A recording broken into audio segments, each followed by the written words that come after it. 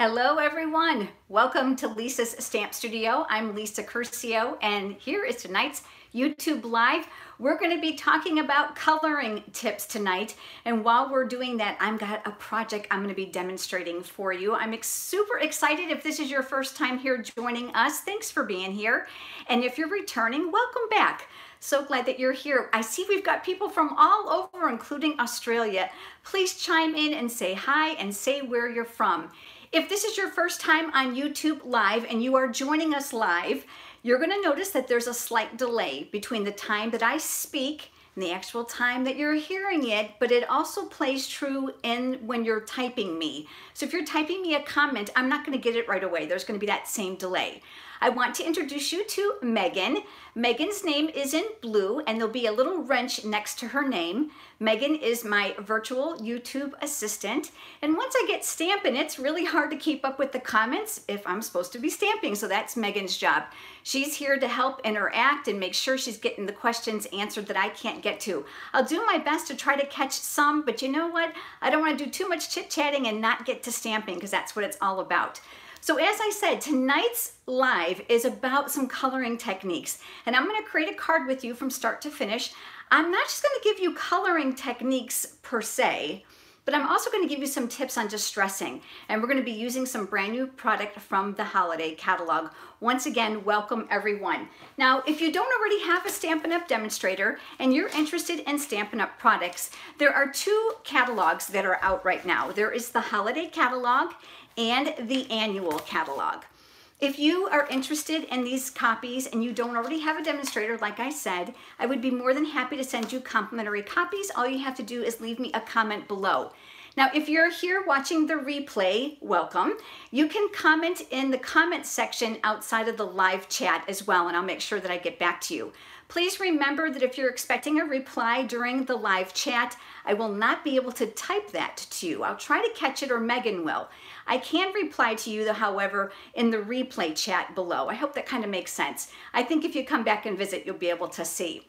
All right, let's not get waste any more time. Let's get started. I'm going to turn the camera down. Here we go.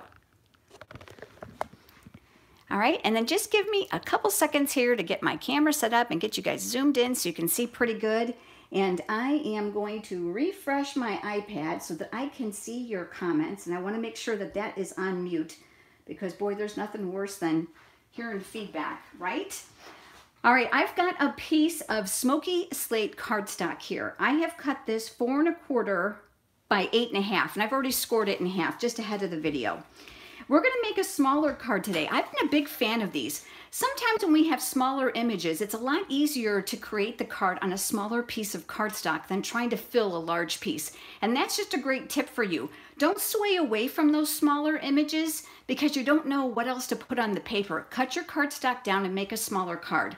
Now, I've had numerous people ask me about this. Well, does this fit in a standard envelope? It does. It fits in the standard medium-size envelopes with Stampin' Up!, which is equivalent to an A2. For those of you that are really zealous, you can go ahead and make your own envelopes using the envelope punch board. I'm going to do some texturizing on the base of this card, and I'm going to be using the tin tile embossing folder. Now, I know you can't see it really well until I get it slipped in there, but I'm going to slip this on very much like a slip cover would be. So I'm going to put half of it in, and I'm leaving my crease here at the top. And one thing I want to call your attention to is you're going to see how thick this embossing folder is compared to most folders, which are about literally half of this depth. This is going to leave a very dynamic and deep impression in the cardstock. So let me move this out of the way. I'm going to bring my big shot in.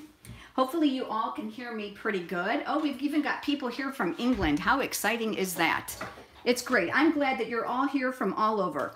I'm going to be using the Big Shot platform, and I've got my embossing folder here. I want to make sure when I laid this down that I didn't ruin my alignment. I'm going with the seam side first, and you're going to notice I didn't put one of the clear cutting mats down on the bottom. And the reason you're not going to do that is simply because of the depth of the folder. You don't need it. So let me realign this because I got all excited and got messed up. I'm going to put that right here on top of the platform, and I'm going to put a clear mat though over the top. You want to make sure you always cover up your projects to make sure that you protect them. We'll give that a little bit of a push, and we'll crank that through the Big Shot. And I'm going to pull that out this other end. Let me set that way off here to the side. And let me undo this little sandwich here so that you can see. And here we've got our card base, perfectly crooked. How do you like that? This is what happens when you talk and stamp at the same time. But you know what? We're going with it. I would probably, if I'm going to, well, actually I will. I'll emboss the other side as well. I'll make this the back, and then we'll go ahead and use this as the front. So that's what I would do if you guys weren't all watching me, and I don't want to waste any of your time. So I know your time is precious, so I want to get down to it. It's more important for me to be able to teach you the techniques about what I'm doing. So the next step here is we're going to be doing some distressing to this. So I want to add a little bit of texture and color to this. And I'm going to be using the crumb cake ink pad, and I'm going to be using a wedge of the stamping sponges. And I come round and I cut them in about 5 wedges so I can hold my hands here to keep them clean. Now I want to point out the tin tile embossing folder to you. Let me grab my holiday catalog here really quick. I flagged the page to make it easy. The holiday catalog, this is all part of the Country Lane suite. And you'll see the stamp set we're going to use tonight here. And then you're going to see these accessories down below. Here's that embossing folder that I just used, the tin tile. Now I've done several videos here on YouTube about this folder, including the galvanized metallic papers, which are amazing because it's going to look really like tin. But we're going to be using some of these other products tonight as well. So I'm going to set that aside. Here we've got our crumb cake ink pad. And I've got my wedge of sponge. Again, I'm going to hold it here. I'm going to ink up my sponge. Now, I'm going to make sure when I ink it up, I'm going to tap off a little bit of ink because I want to make sure that I can control the coverage. When you come straight off the ink pad, it's going to be pretty concentrated. It's going to be kind of strong. And I want to make sure that this looks fairly consistent. You know, when you're distressing things, you're going to have areas that are darker and some that are lighter. So that's totally fine. So again, I'm loading up the sponge, and then I'm going to tap off some ink. And then I am lightly going to start rubbing on here. And you're going to see that that gray is going to start to look more like it's patinaed. So it's going to look a little bit more aged.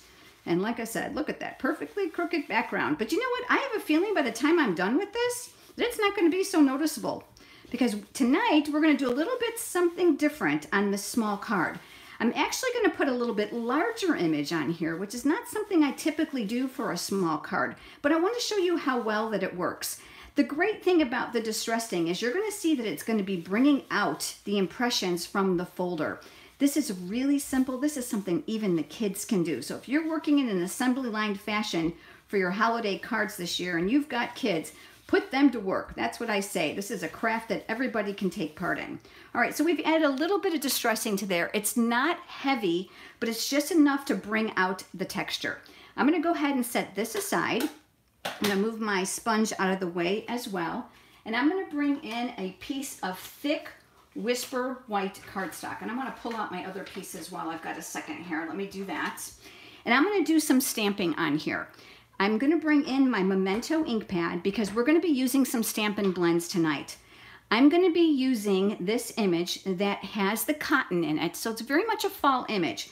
But when I add the milk can to the bottom, I found that it was easier for me to stamp my top first than my bottom. And the reason is I'm working within a very specific size piece of cardstock. Now, obviously, if you're creating your card from scratch, you're going to be able to build and cut around it if that's what you choose to do. This is just the way that I navigate. So I'm going to ink this up with my Memento ink. It's a detailed image, so take your time. Make sure you've got good coverage on there. And then we're going to start here at the top. And I am going to make sure I got that fit in there the very best that I can. Lots of firm, even pressure. Take your time and trace out these detailed images. You want to make sure that you got a good impression. I've got my Stampin' Chamois just off camera, so I'm going to go ahead and clean my stamp. I'm a notorious person for cleaning them right away because if I don't, I get all excited about stamping. And before I know it, I've taken that dirty stamp and I've put it into a yellow ink pad. Oh, that's a disaster. I've got the milk can that's also part of this exact same stamp set. And that's going to get stamped here at the bottom. Now, God willing, because my head is a good 20 inches away because I stand when I stamp. But usually if you're not here, my head is down close to the paper. Seems the older I get, the closer I have to go. All right, but that's pretty good. We got pretty close. And then next, there's a small little label, a little oval label. Going to ink that up as well. This is photopolymer stamp. So you're going to see that the stamp actually turns the color of the ink. Wow, which is just a wonderful thing, especially as I get older and it's getting harder and harder to see those things unless I'm super close. And the stamp set also has lots of varied greetings, and you're going to see different scripts and you're going to see different sizes. So this has hello and enjoy, love and thanks that are small that are intended to fit inside this little label. So I've pulled out the word thanks, and we're going to stamp that inside here. There we go. That's pretty good for being pretty far away. I'm kind of proud of myself at the moment because usually I have to have my head up close. Now I'm not going to color the whole image because I have one that's already finished, but I want to go over the tips that I have for you so that you can learn a couple things as we're going along. The very first thing I figured out when I made this image was that my cotton was just too white. And I decided, you know what, I want to give this a little bit of color. So what can I do to give it some color but not take away from the fact that it's supposed to be cotton? So let me zoom you in a little bit closer so you can get a little bit better look. Let me slide that down just a little bit. I'm going to be using my Stampin' Blends. And whenever you're using your Stampin' Blends, you want to use Memento ink. This is a water-based ink. These are alcohol-based markers, so you won't get that bleeding, all right? The other thing is you want to use thick Whisper White cardstock. The thick Whisper White cardstock not only is thicker, but the great thing about the heavier poundage of this paper is it's going to leave you with a much crisper impression and allow you to blend easier. Now the Stampin' Blends are dual-sided. You're going to see a thick line here underneath the cap, which indicates the brush. There's a thin end here with a thin tip and a thin line. For my cotton, I'm going to use that chiseled or that fine tip. So I'm going to take off my cap. The one thing I love about the Stampin' Blends is the caps lock on and off, so you don't have to worry about evaporation. So what I'm going to do is I'm going to add just a little bit of color down here where those little plumes kind of open up. There's probably a real scientific name for those cottons when they pop open, but I don't know it, so I apologize. So I'm adding a little bit of gray there, and I realize that's going to be really, really hard to see probably in the video, even though I brought in a little bit closer. But the secret to blending this so that it's not so stark in those areas is this. This is the color lifter. And again, I'm going to use that fine point tip. And what I'm going to do is I'm literally going to swirl right over where I put that gray. Now the alcohol in this marker is going to need a few minutes to dissipate, to evaporate. And as it does, you're going to see that this is going to create more of a shadow than it does actually provide color. So that's really what we're looking for. We want a little bit of tone there, but we don't want to actually color the whole cotton in because we want to make sure we've got some white that's visible. Do you guys see that I missed one right here? I'm going to add a little bit right there just because we can, right? So we go back and do that and add that in as well. Now, keep your eye on this because if you don't already own the color lifter and you have the Stampin' Blends, you're definitely going to want this. I've got another tip for you with that one in just a minute. Let's move down here now to the bottom of the milk can, and I want to go over some more coloring tips with you. I'm going to go back to the light Stampin' Blends, but this time I'm going to use this tip. Now, I've got a disclaimer. I have used the dickens out of this since they have come out, and I've just ordered a replacement. It's working really, really well, but I have really broken in my tip really good, so give me some coloring grace, okay? So I'm going to work inside of here, and I'm going to add some light color to my milk can. Do you see how I'm starting on the outside and I'm flicking color towards the inside? That's going to make it a little bit easier for me to shade when I'm using the thicker end of the darker color in just a second. And I'm turning this to make it easy for my hand. I always say no contortionist coloring. That makes things really, really hard when you're trying to go like this. So make sure you turn your project. So I'm going to cover this area with the light Stampin' Blends. And I'm going to come in here a little bit with my handle. Again, it's not going to be perfect because my head's pretty far away and I'm using that really big tip on this side. All right, so I've got a little color to my milk can, which in itself is perfect. The one reason I really love the Stampin' Blends is simply because if you don't want to blend, you don't have to. If you were to have used a marker, a regular dye-based marker, you would have all kinds of streaks in here where the marker stopped and started. That is not the case with the Stampin' Blends because the alcohol dissipates as the color is laid. Now here comes your coloring tips. Here is the dark end. Now I'm going to add a little bit of shading. Now I get asked a lot, where do you put this? Well, I like to put it along the outside edges, and the artist's sketches are always a good idea of where some shading should go. But I want to do a little bit more than that tonight. So I'm going to go a little bit in here, and you're going to see how I'm just kind of pulling out as well. Adding a little on that rim, and then down the side, and a little bit here. Again, I'm going to turn it, and I'm going to do the same thing on this side. So I'm going to add a little color here, I'm going to skip, and I'm going to add a little color here. This doesn't require any skill. It requires just a little bit of time and a little bit of patience, but the end result is so stunning. Now, the secret to blending this, to get rid of those hard and light areas, is by going back to the light color. But I got a tip for you that's coming up about this label. All right, so here we go. We've got the light color again. Start here where the darkest color is laid. And what I want you to do is I want you to pull. Pull and pull. What you're looking to do is you're pulling that dark color into the light color all the way across the paper. You're looking to make that actual break like it is here literally invisible so that you can't see it. Don't worry about coming all the way to make sure you've got the whole thing colored in, because quite frankly, what we're trying to do is we're trying to lend credence to a very much a shaded professional type of image. All right, so I'm going to turn this again, and we're going to do the same thing on this side, and I'm going to pull. This is a job you can do while you're just watching TV. I love to color. It's therapy. It really is. So I'm going to come down here and do the same thing, and I'm just going to pull that color in. And again, you know what? If it's your project, it's never wrong. So you can do as much or as little as you'd like. And I'm going to go ahead and add just a little bit here. Do you see how we've got some gray around there?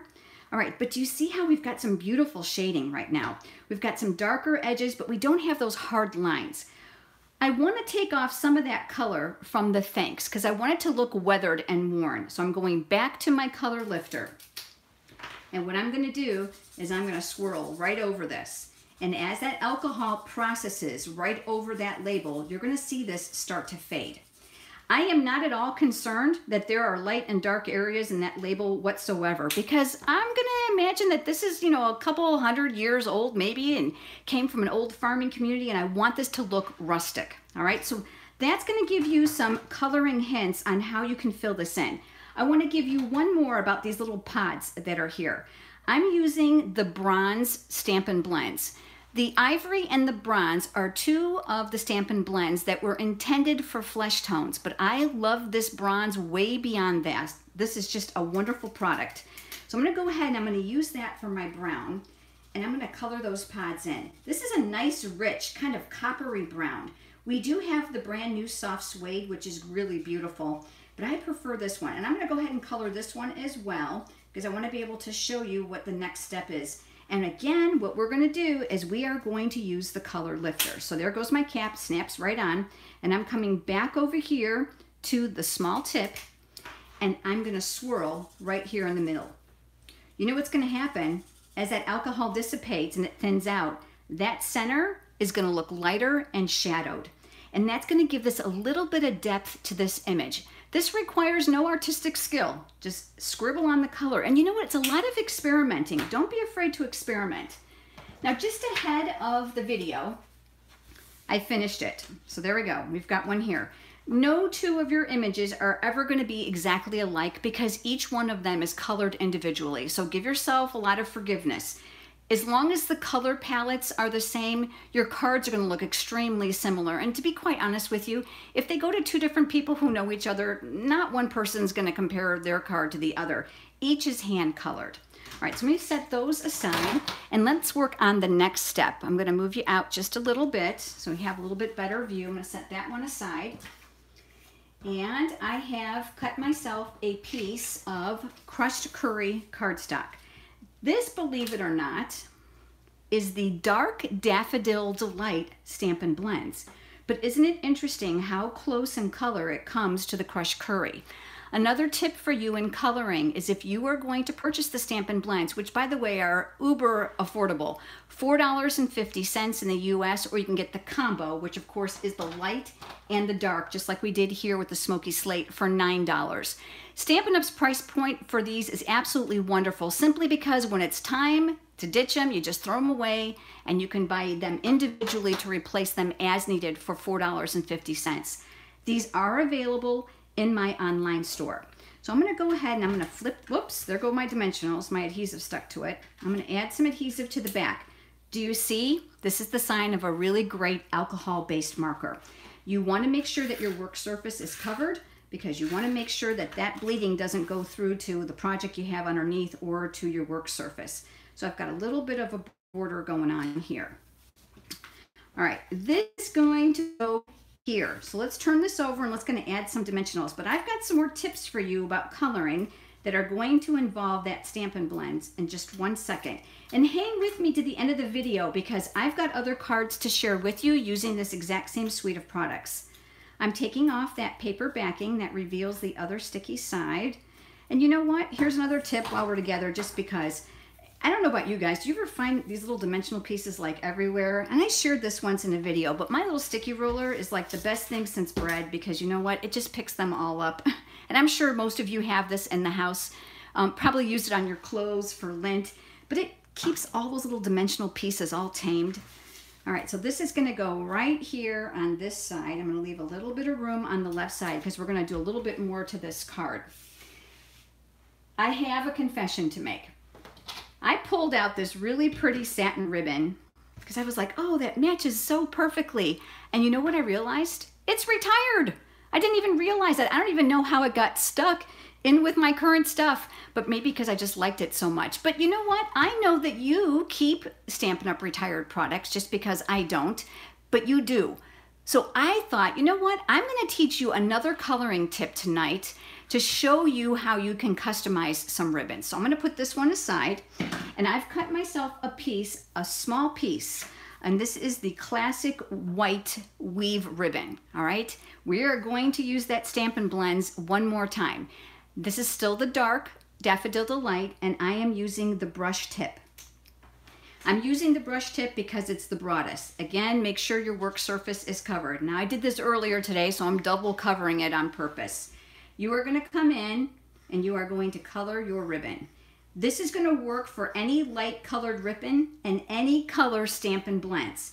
So no longer do you have to worry about, oh wow, I don't have that color ribbon for my card. Now what do I do?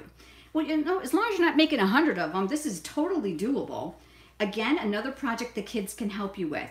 You're gonna wanna flip this classic weave over because this one is not like a satin, so it won't bleed and penetrate the paper, or I'm sorry, the ribbon as well. So you're gonna wanna color both sides. So I'm gonna go ahead and just cover that up. Does it absorb the ink? Of course it does. And it's gonna take a few seconds for that alcohol to dissipate and for it to dry. But I have one that I did just ahead of the video.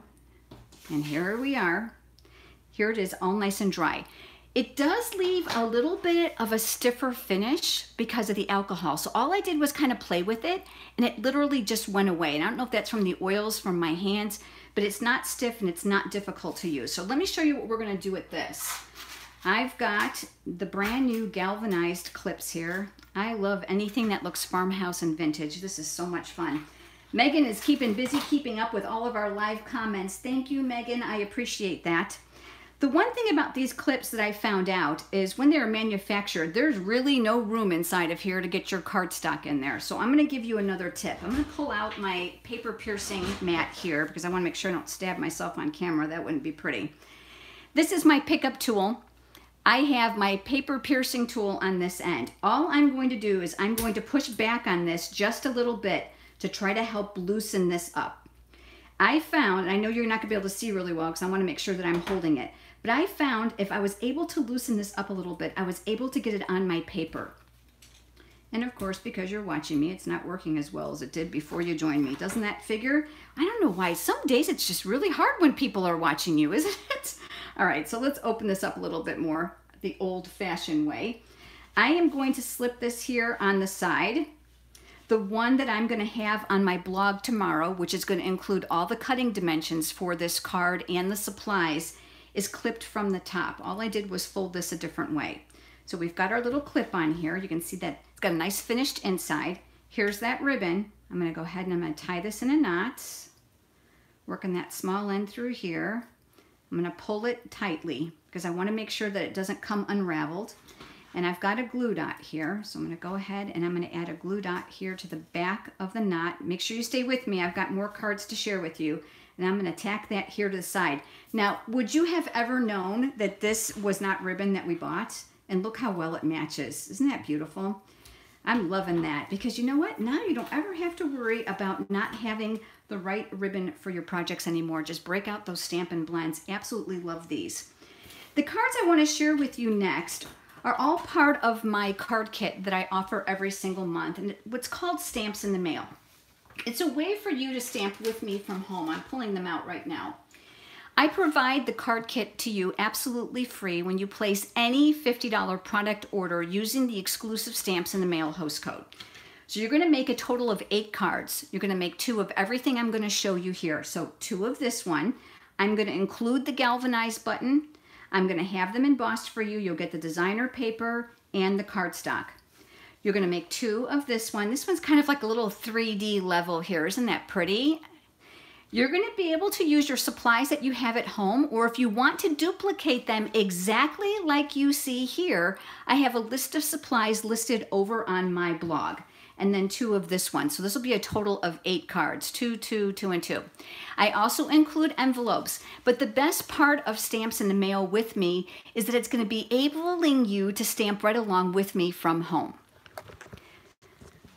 I decided to turn that camera around so you don't have to look at my talking hands. I provide a video so you can stamp step by step right along with me, and you're also going to get a PDF tutorial. My PDF tutorials include multiple pictures of each card, cutting dimensions, a list of supplies, and step-by-step instructions. So whether you're a visual person or you prefer to look at written pictures, written instructions with pictures, I've got you covered both ways. The tutorials are fantastic because you can save them and use those layouts with other stamp sets. Now, many people have told me, oh gosh, Lisa, please have the tutorial available. I don't necessarily want Stamps in the Mail. That's fine. I do have just the PDF tutorial available. I see Amy's asking that question. Yes, it's over on my blog. So all the information about Stamps in the Mail for these card kits is on my blog at lisasstampstudio.com. You're going to want to click on the Online Classes tab, and there you'll see Stamps in the Mail. If you navigate there, you'll find a picture that says if you want just the PDF tutorial, you can click there. It's also in my PDF tutorial library. So Stamps in the Mail is a great way for you to stamp with me. The video is wonderful, step by step through every step of the way. You don't have to have stamping experience because I'm going to walk you through the whole process from start to finish. It's loaded with tips. There's some of you here that are actually Stamps in the Mail customers. I can see our names on the screen. So I know that you've enjoyed it. I appreciate those orders. Here's the best part. You don't have to order the supplies that I used. You can supplement with what you have at home. Obviously, we are using the Country Home stamp set on these cards. So you might want to definitely get that. You may want some of the Stampin' Blends. You might want them all. You may have another coloring medium that you prefer. That works as well. Anything that you want to order, you may. It's any $50 order. I provide a lot of flexibility. Another question is this a club? Is there a monthly obligation? Absolutely not. You can pick and choose the card kits that you like and purchase your ordering supplies accordingly. Now that special host code is only good for 4 days and it's ending on Saturday. So you must order before Saturday at 11:59 p.m. Eastern Standard Time. That's September 15th. And I have a promised mail date to get all those kits in the mail to you no later than September 22nd, which is the following Saturday. I usually get them in the mail sooner than that, depending on how many kit orders there were. However, I promise no later than the 22nd. Now here's something else. All my Stamps in the Mail customers also get an added bonus, and that's Live with Lisa. That's a closed Facebook group event where I provide numerous live demonstrations to create projects with you. You watch, I demonstrate. I also give you a bundle of tutorials. There's usually 8. And I also do product prize patrol. So I do product random giveaways. Now, if you're not on Facebook, don't worry. Just let me know when you place your Stamps in the Mail order, and I'll be happy to send you the video recording, the tutorials via email, and of course, your name is still in the product prize drawing, whether you're on Facebook or not. A lot of people have also asked me, well, how do I get into Live with Lisa? Is it only Stamps in the Mail? And the answer is no. Believe it or not, just a $25 product order before shipping and tax qualifies you for each month's Live with Lisa, and it's different every single month, and it's lots of fun. It's a smaller group, it's lots more interactive, and I provide lots of inspiration as well, of course, the free tutorials as well. So that's really a good time. I hope that you've liked tonight's card. It's really simple and easy. And you know what? I think my little kind of crooked background is not so bad after all, once we've got that image put here on the card. If you have questions that Megan hasn't caught, I will comment underneath the replay comments and answer your questions for you. But I hope that you've enjoyed this. The Country Home stamp set is probably one of my favorites in the catalog. That whole Country Lane suite is fantastic. Before we go, I want to make sure that you know that all the pictures and cutting dimensions for this card are going to be on my blog tomorrow, okay? So you're going to be able to head over to Lisa's Stamp Studio tomorrow and get all that information for you there. Again, the products are all available in my online store. Remember, if you're going to order the Stamps in the Mail card kit, you must use the exclusive Stamps in the Mail host code. It's the only way I know you're entitled to the free kit. If you have enjoyed tonight's video, please give it a thumbs up. That's a like. It makes YouTube happy, and of course, it makes me happy. Share the video on other social media platforms and with your stamping friends. And I would love it if you would head over to my blog and sign up for my free weekly e-newsletter. There I provide you with a tutorial that I don't share on any of my other platforms, and I hope that you'll enjoy that as a freebie and just a thank you. And subscribe to my blog. I'd love to have you join. And if you haven't subscribed to me here on YouTube, subscribe. I would love to have you join us. We upload numerous videos every single week, and I love sharing my inspiration with you. I'm going to be back live with you on Monday, September 24th at 8 p.m. Eastern Standard Time. I hope that you'll be able around to join Megan and I. Thank you guys so much for being here. And for all of you on the Eastern Seaboard, please know that you are in our prayers for a safe outcome from this hurricane. Take care, everyone. Have a wonderful weekend. Bye-bye.